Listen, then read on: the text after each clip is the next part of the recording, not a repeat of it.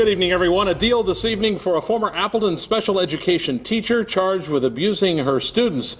A deal that may keep her free. Mary Berglund was sentenced to 3 years probation, meaning for now she will not spend any time behind bars. Now, in January, she was suspended and ultimately fired from Janet Berry Elementary School for reports of child abuse. Today, she pleaded no contest to battery charges as well as a child abuse charge. However, that charge will be dropped if she does not violate her probation. Some parents felt the sentence was too light. Fox 11's Beth Jones has balanced coverage. This was a severe violation of trust. Despite that, the judge gave no jail time to former special education teacher Mary Berglund.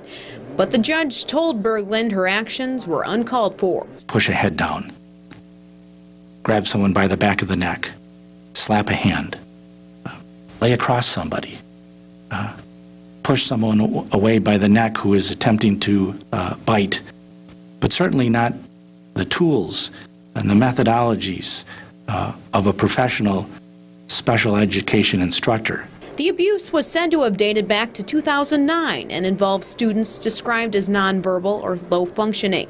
Berglund and her attorney would not answer any questions after court. No actual physical injuries. In court, Berglund's attorney admitted Berglund lost her temper at times and didn't deny her behavior was inappropriate, but said jail time just didn't fit the crime. Everybody, I think, agrees in this courtroom that there is no premeditation, there's no evil intent. And that's important to understand as well. I miss teaching because I wanted to be a teacher since 2nd grade. Berglund also addressed the court in a tear-filled statement. I go to bed at night thinking, is this a dream? It can't be real. And I pray that I continue strengthening myself for my family and myself to be a better person in the community.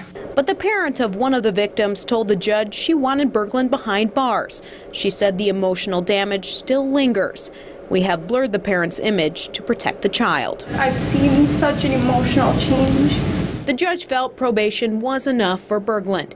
He did make one final recommendation. Berglund must tell others her story to prevent something like this from happening again.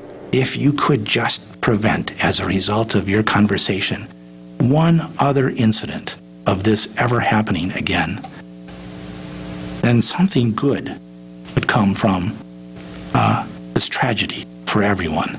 In Chilton, Beth Jones, Fox 11 News. And if Berglund does violate any terms or conditions of her probation, she will be put in jail. Berglund has also lost her teaching license.